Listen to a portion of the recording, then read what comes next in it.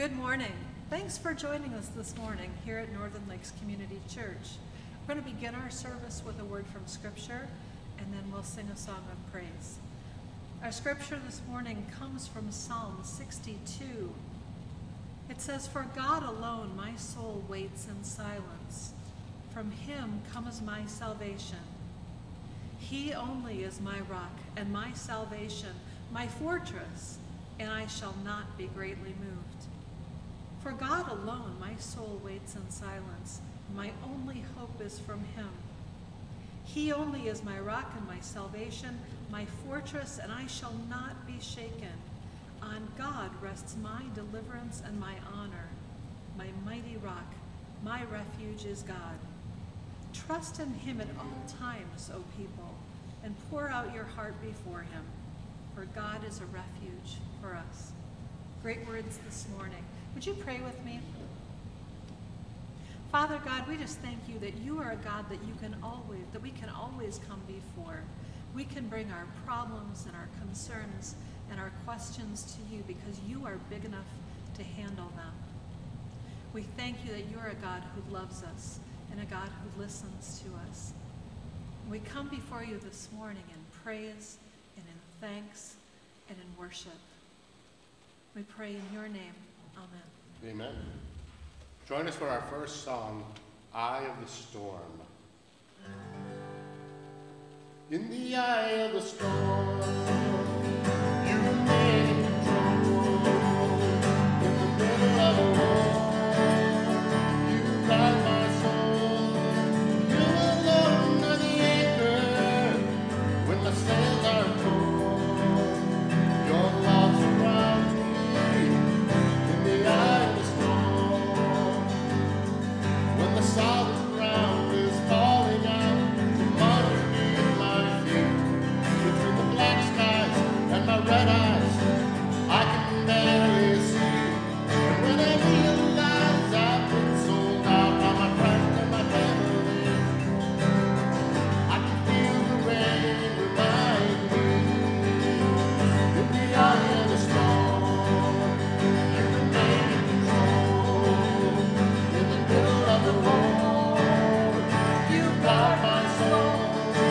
You alone are the anchor when my sails are torn. Your love surrounds me in the eye of the storm.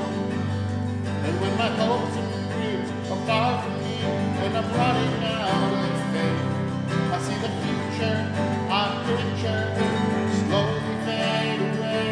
And when the tears of pain and heartache are pouring down my face, I find my peace in Jesus' name. In the eye of the storm, you remain in control.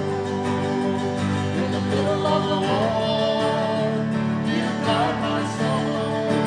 You alone are the anchor when my sails are torn. Your love surrounds me in the eye of the storm. In the eye of the storm, you remain in control. In the middle of the war, you guard my soul. You alone are the anchor when the sails are torn. Your love surrounds me in the eye of the storm.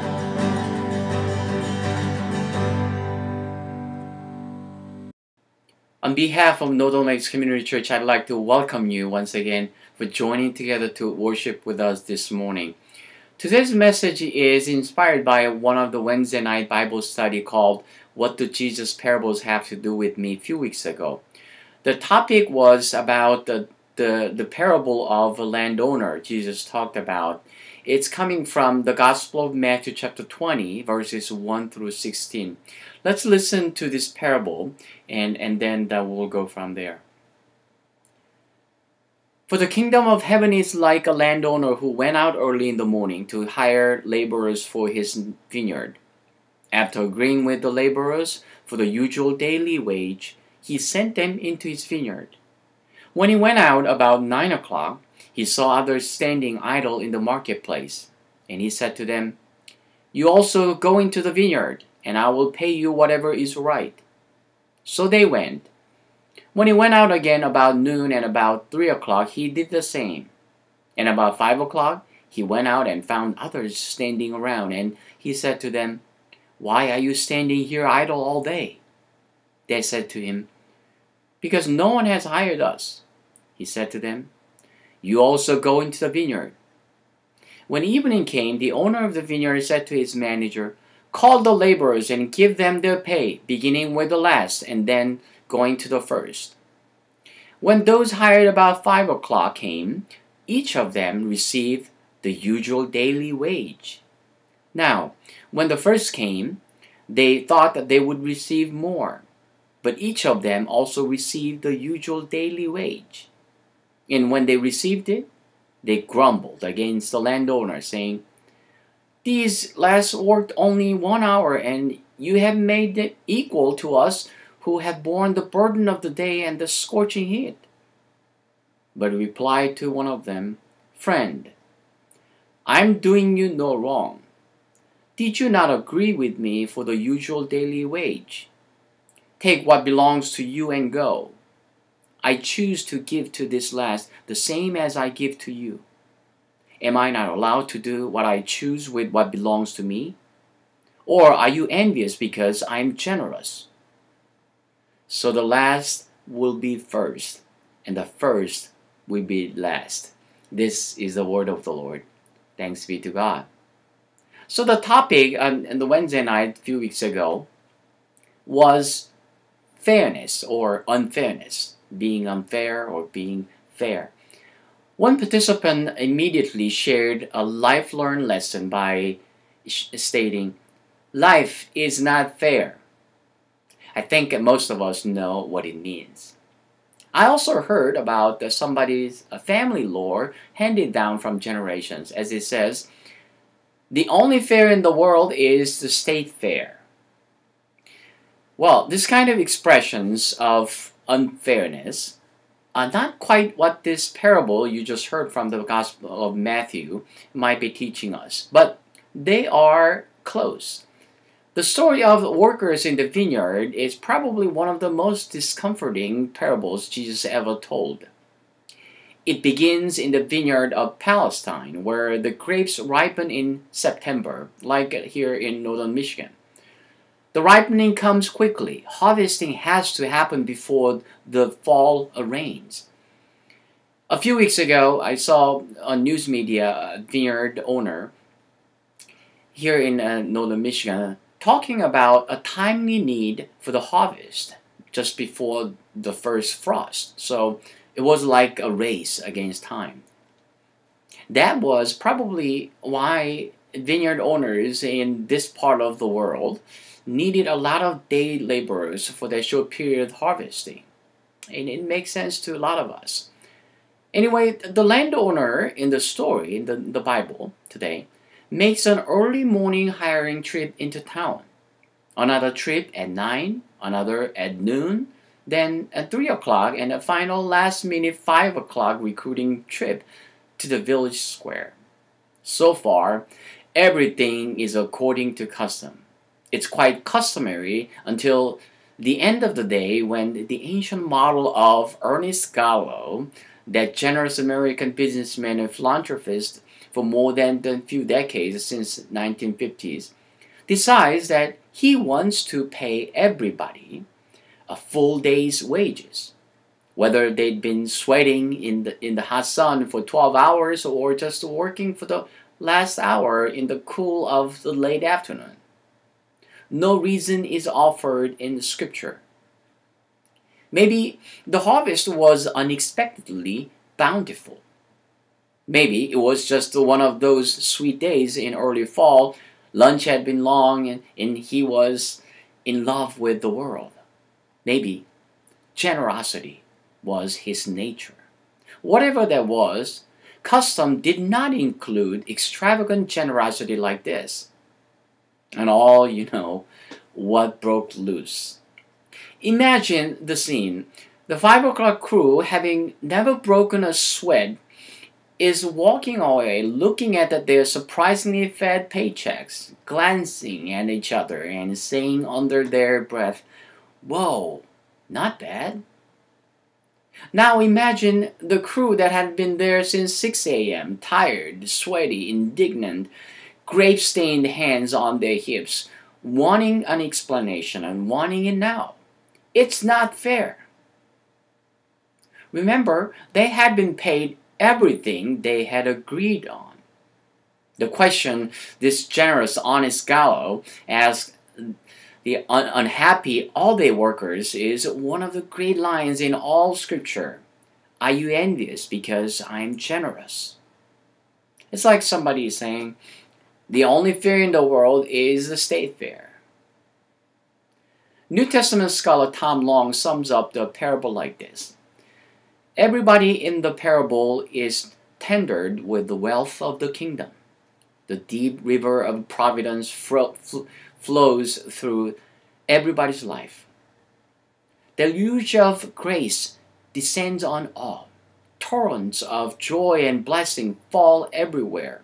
And there, these first-hour workers stand, drenched in God's mercy, clutching their little contracts and whining that they deserve more. This is a multi-leveled, strategically disconcerting parable. It was meant to discomfort. It did so back then and it still does so now. The landowner stands for God, of course, we are the workers. The vineyard is Israel, the world, or maybe the kingdom or the church. The story suggests that God loves and blesses all in a way that is beyond fair. We don't deserve any of it. Not the stuff, not the love, and not even life itself. We don't exactly deserve anything. Do we really understand all is gift and all is grace? So it is true, in a fundamental way, life is not fair. But the truth is that it is more than fair. In other words, God is not fair, but God is more than fair. So one edge of this parable is about God, the extravagant generosity of a God who loves and showers blessing whether we deserve it or not. Another edge of this parable is about us, human beings. How we respond to this blessing, and how we respond to unmerited love and grace, acceptance and bounty. The specific human response we hear about in this parable is, of course, complaint. The whining of those all-day workers who got everything they expected, but clamor like aggrieved adolescents that it's not fair. The assumption behind so many complaints about fairness is actually envy.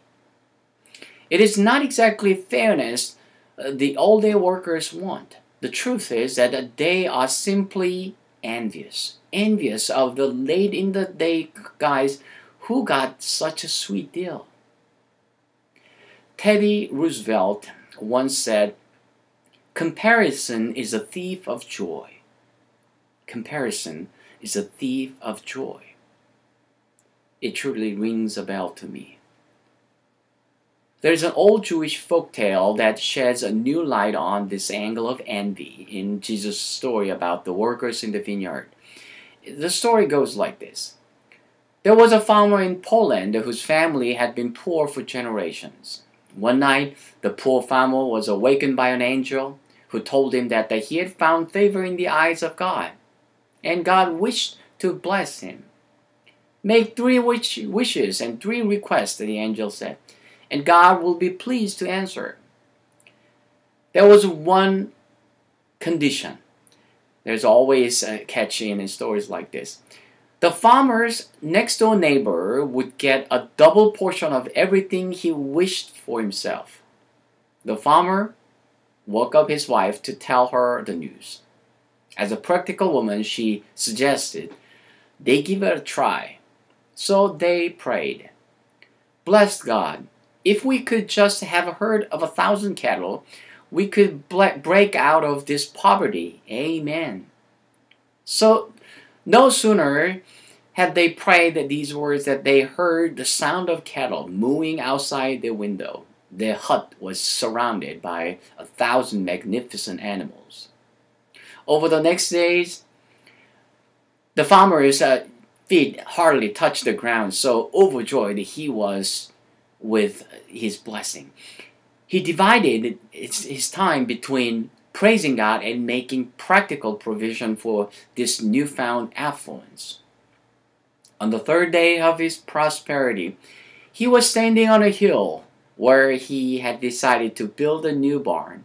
He looked across the valley at his neighbor's land, saw on that far hillside a herd of 2,000 cattle. For the first time in 3 days, the joy in his heart shriveled. He went home in a cranky mood and barely slept at night. All he could think of was his neighbor's entirely undeserved blessing, and twice the size of his. Deep in the night, he remembered that the angel had promised 3 wishes. With that, the old joy came back, and he dug deep into himself, inquired what would bring him more joy than anything else.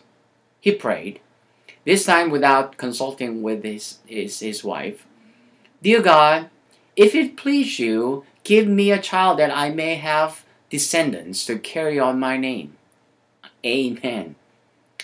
He was hardly surprised when his wife announced a few months later that she was expecting. The days that followed were filled with boundless happiness. The farmer was busy enjoying his affluence and looking forward to fatherhood. He was so happy that night his child was born. The next Sabbath, he went to synagogue and gave thanks to God for the blessing of his newborn child. Then he had hardly sat down.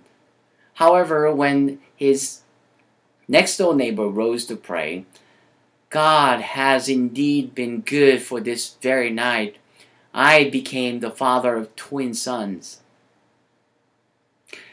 First farmer's mood darkened again.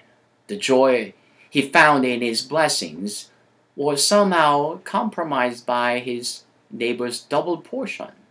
Well, that night, his mood waxed even darker. Then he remembered that he had yet one more request.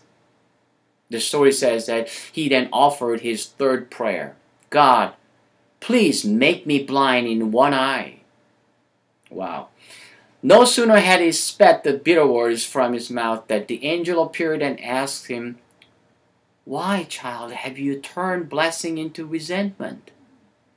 The request God will not grant because God is full of mercy. Know only this. Not only have you brought sorrow to yourself, but you have brought sorrow to the very heart of God. So, what are you seeing right now? You look around and see another family that seems more ideal than yours. At school, there is always some kid who scores higher on an SAT than your own very bright child. You look to a neighbor who has a nicer boat and a much more beautiful lake house. It goes on and on.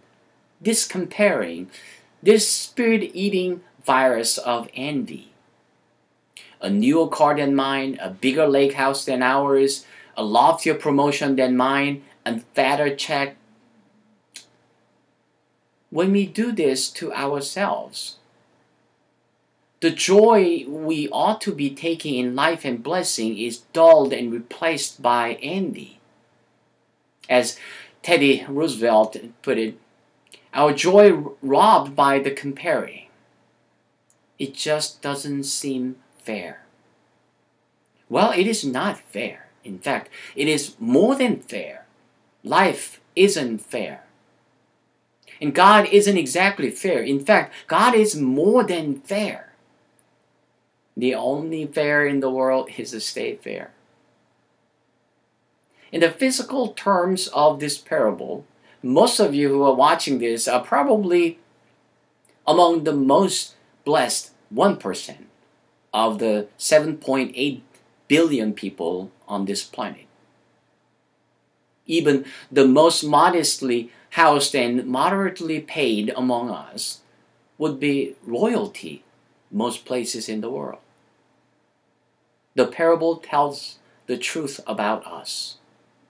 The truth that we are so often tempted to look right past the reality of our blessing as somebody who seems to have gotten even much more sweeter deal.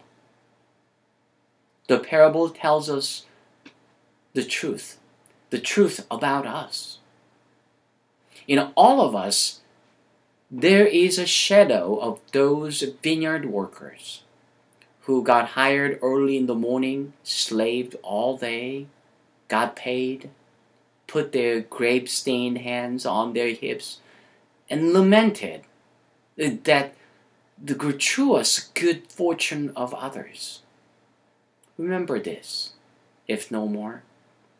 You and I have been so blessed with a life we did nothing to earn, so blessed with the bounty of good earth we did not create, so blessed by the unmerited love of God we can do nothing to deserve. It is not fair. That means it is better than fair. Just enjoy it. Just enjoy it as God intended. For goodness sake, don't let the blessing of the 5 o'clock crew ruin your day. In the name of the Father, of the Son, and of the Holy Spirit. Amen.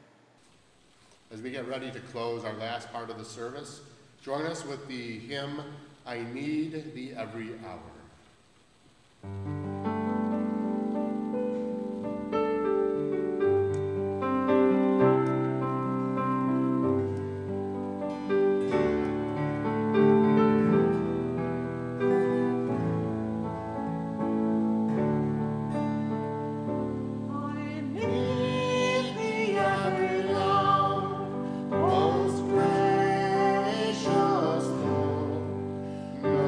Time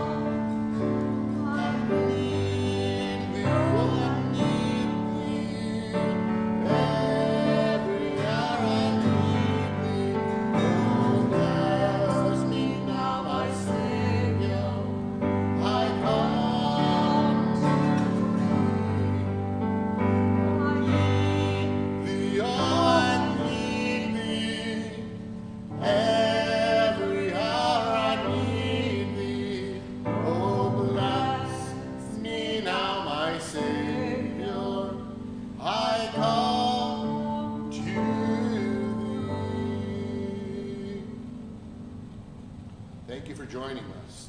Have a blessed week. Amen. Amen.